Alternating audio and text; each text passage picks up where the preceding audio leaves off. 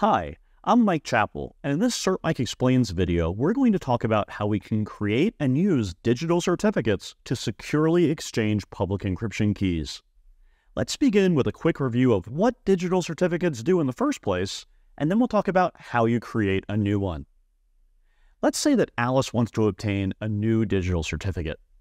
Alice first creates a public-private key pair for the encryption algorithm of her choice.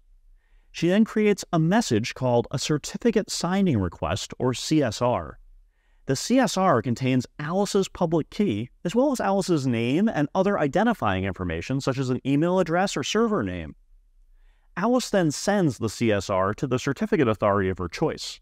This might be an independent organization that's trusted by many people around the world, or it might be a private certificate authority operated for use within her organization. When the certificate authority receives the CSR, it first takes whatever action is necessary to validate the identity of the requester. It is the CA's responsibility to perform sufficient identity verification to put its own seal of approval on the certificate.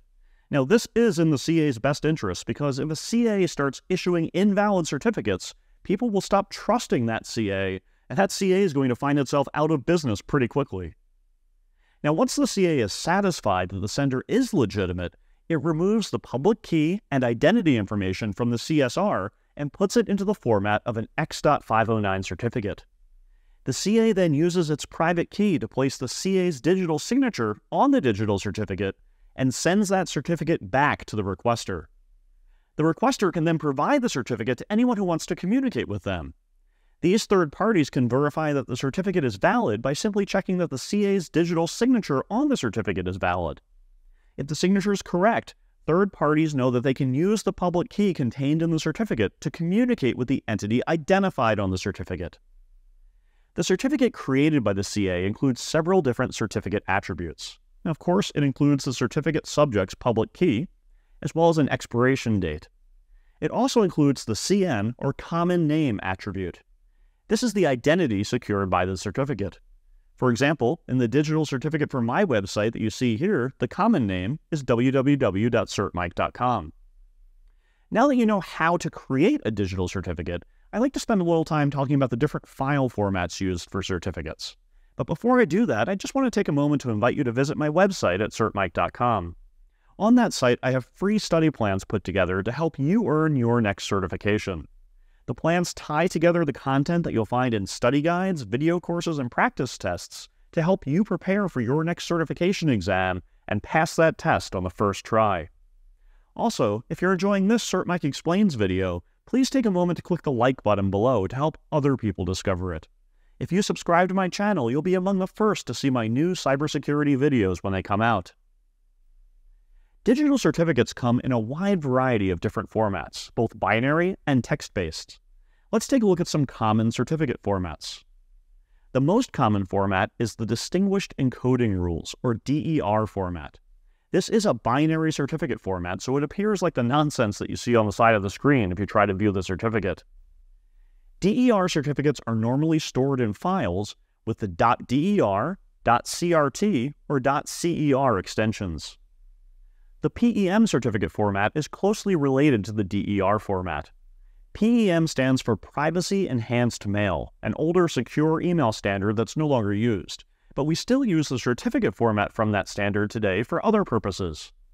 PEM certificates are ASCII text versions of DER certificates, such as the one shown here, and that's a lot more readable than the binary version.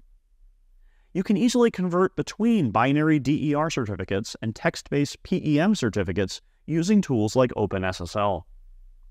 PEM certificates are normally stored in files with the .pem or .crt file extensions.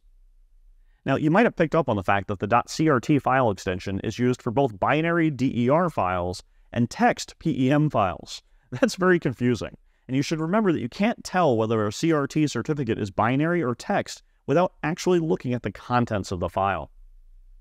Personal Information Exchange, or PFX format, is another standard format for certificates, and the certificates are maintained in binary form, again appearing like nonsense like the PFX certificate shown on the side of the screen here. This format is commonly used by Windows systems. PFX certificates typically have either .pfx or .p12 file extensions. You can also store PFX certificates in a text form using the P7B format. This is an ASCII text equivalent for PFX certificates, just like PEM is an ASCII alternative for DER certificates. As with PFX certificates, you'll commonly find P7B certificates in use on Windows systems and using the P7B file extension. Now that's a lot of acronyms and file formats, and it can be confusing. Here's a handy summary table that captures all the information that you'll need to know about these certificates when you prepare for your exam. You might want to pause the video for a minute here and study this table. I hope this video helped you better understand digital certificates. If it did, please click the like button below and subscribe to my channel for more IT certification content.